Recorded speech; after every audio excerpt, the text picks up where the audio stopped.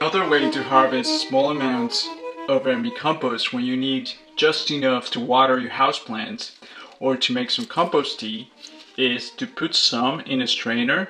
This is actually one of my favorite ways to fertilize my houseplants. And then you're gonna sift it. And then as you sift it, the humus goes into the water.